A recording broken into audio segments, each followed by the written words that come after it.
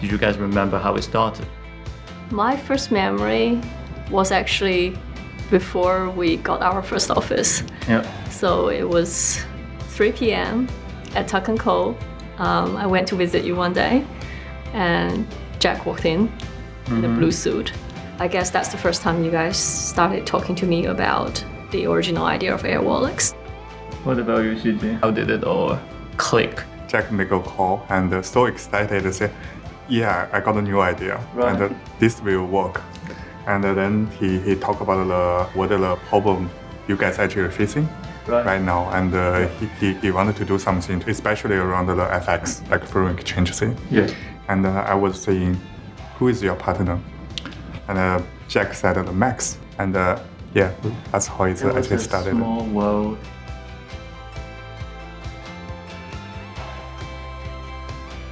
So Jack approached and said, oh, I have this wonderful, beautiful idea.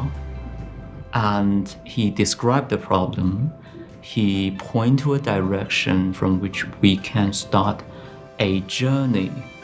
And so I said, yes, okay, let's do it. Coffee, if you think about it, is some plantation on the other side of the world. Starting this company is almost like a similar journey in which you partner these ingredients and people and dreams from different parts of the world. And we mix them in a very passionate way to create this drink of coffee that we're having right now.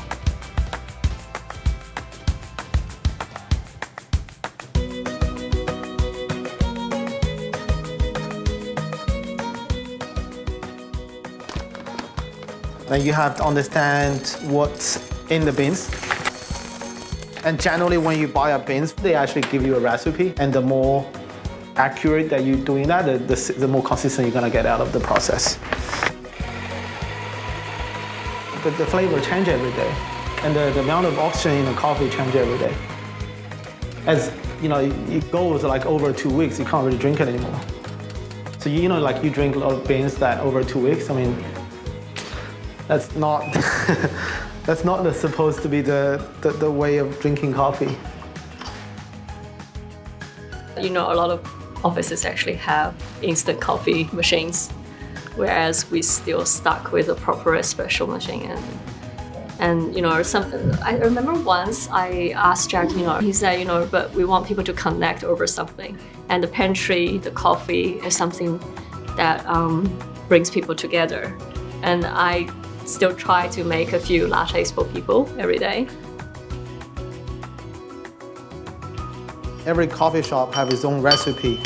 Depends on where the fruit is grown, how they grow it, and the humidity is growing, and also how you roast it, how you blend it.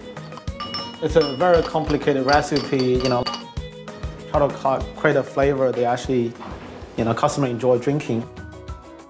A bit more sophisticated than making a cocktail, because the craftsmanship actually can impact the result. Because making coffee is about doing, you know, 3 cups in a minute and doing it in a high consistent way. That's not easy.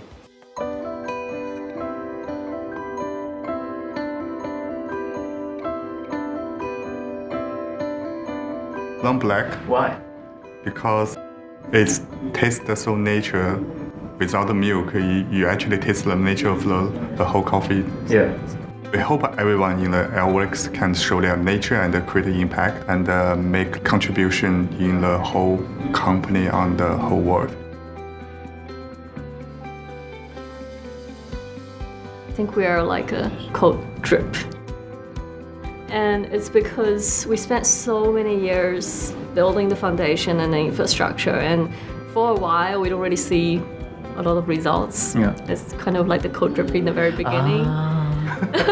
Yeah. But over time, you build something that's meaningful and it's flavorful, and you know, like a latte, right? Mine's sitting there for like 10 minutes and it's starting already to look a bit funny. But whereas a cold coffee, you can enjoy it for a really, really long time.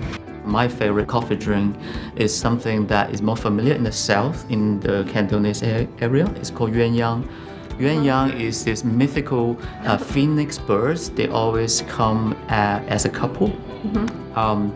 The idea of the Yuan Yang is that it's a mix of coffee and tea, and it's not a simplistic, pure drink by bringing elements from different parts of the world, literally, and combining them to form a story. And I found there's something really relevant of that drink. You start with mixing people together, mixing ideas together, east, west, whatever, and then you form this new idea, a new identity. And I found that really relevant to what Airwallex is.